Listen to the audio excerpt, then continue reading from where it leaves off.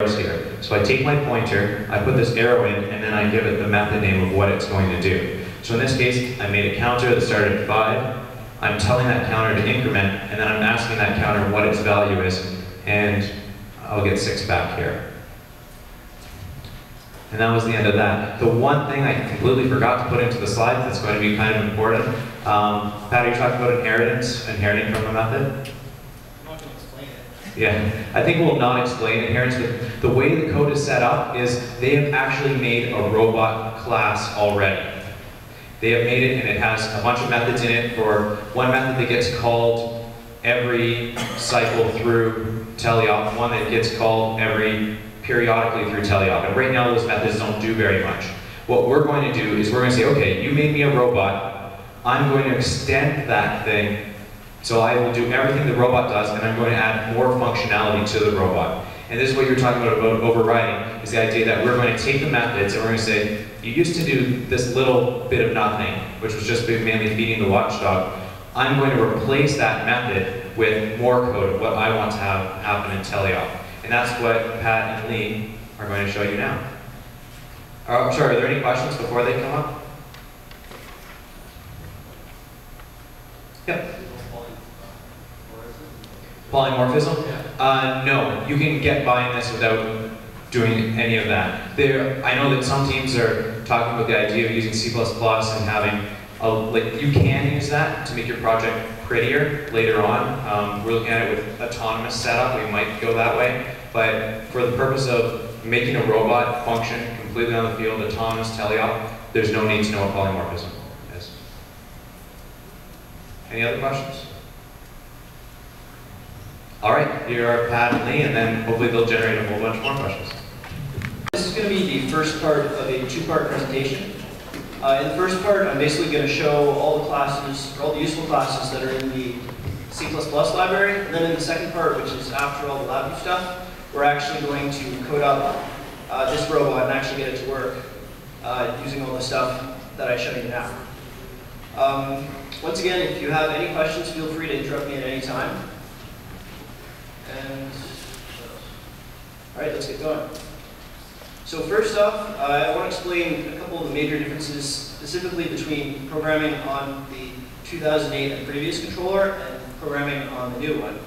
So the first major difference is that C++ classes are used to represent everything. There's a class for Victor, there's a class for analog inputs, there's a class for joysticks, there's a class for the robot itself. So it's all about classes this year. Also, as Karthik mentioned before, there's a lot more power, a lot more memory in the new controller. It's actually okay to use floating point calculations now. They were on the old controller too, but they were simulated, which made them really slow. But the processor in here does native floating point calculations, which is great. And also, 32-bit calculations are a lot faster because this is actually a 32-bit processor, whereas the old one was 8-bit, so that too was simulated. Lastly, the other great difference is that it's really easy to program stuff in real time.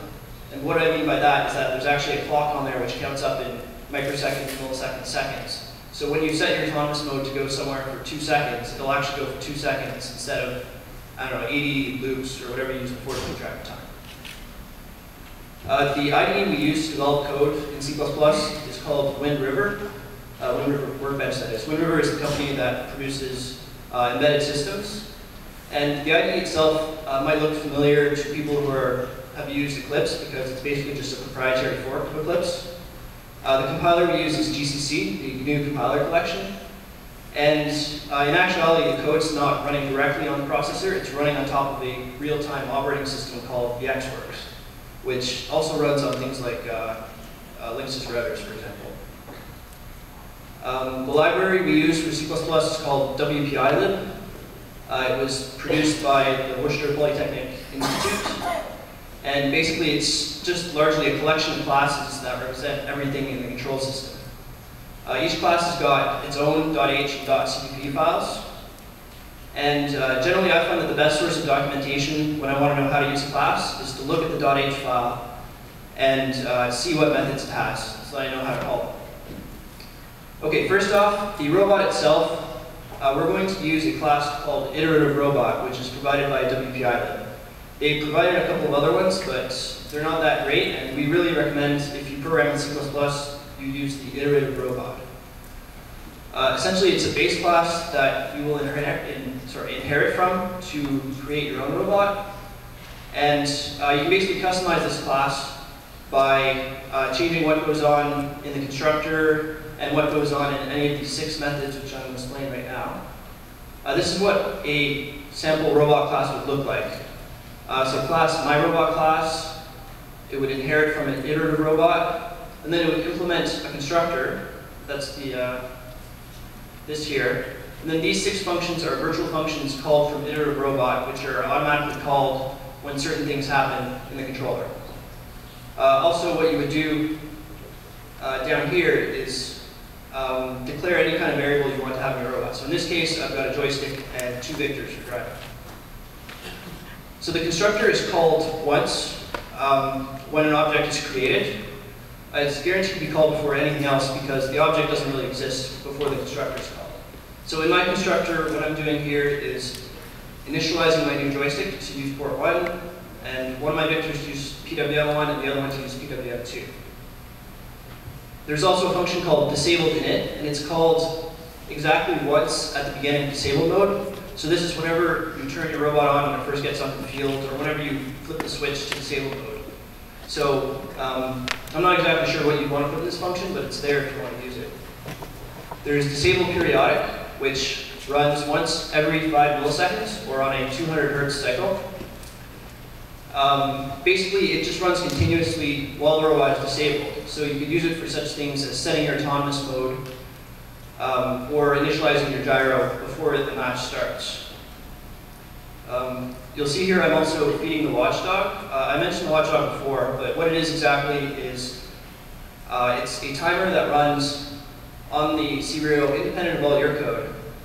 And basically, if you don't call this function on it before, I think it's 100 or 200 milliseconds, the FPGA will automatically cut off all outputs to the robots, Victors and Jaguars and all that. And the reason for that is if you're debugging and you hit a breakpoint, then execution of your code is going to stop. But the motors will be left at whatever value you last set them to, so the robot will keep going.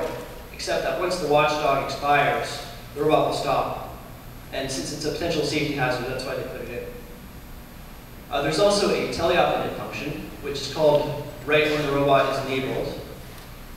And you'd use this, for example, to initialize your outputs to 0, so that as soon as you turn your robot on, it's not doing something you don't expect it to. There's a teleop periodic function where most of your main operator control code will go. It's also called 200 times per second, and once again, you have to feed the watchdog in this function. The autonomous init function is called once at the beginning of autonomous mode. So you might use it to reset any variables you use in autonomous. And lastly, the autonomous periodic function is called periodically during autonomous mode. And it's in this function that you do your autonomous control. So doing your outputs, checking your sensors, and once again, you have to feed the watchdog in this function too. I also want to briefly mention the printf function, which can be used to display output from the robot on your computer. And this is really useful for debugging. You can have it show the value of the sensor while the robot's disabled. And for those of you who are familiar with programming on last year's system, the syntax is pretty much exactly the same. It's also the same as printf syntax on standard C, C++. And those are just some examples of how to use it. You can printf just regular text. The /n means print from the next line. It means print out a new line character so that when you're in the console, it doesn't just keep scrolling to the right. You can also print out variables basically by putting in the formatting string this %d, which is a placeholder for an integer. And then after that string, you'd actually output the integer. And same thing goes for floats, where the placeholder is a %f. Okay, moving on to the actual classes in WPILib. First up is the joystick, which represents one of those Logitech attack joysticks that are plugged into the driver station. Basically, in its constructor, all you have to do is pass in the port number, which means USB port 1, 2, 3, or 4. And just based on that, it'll automatically assign that port to the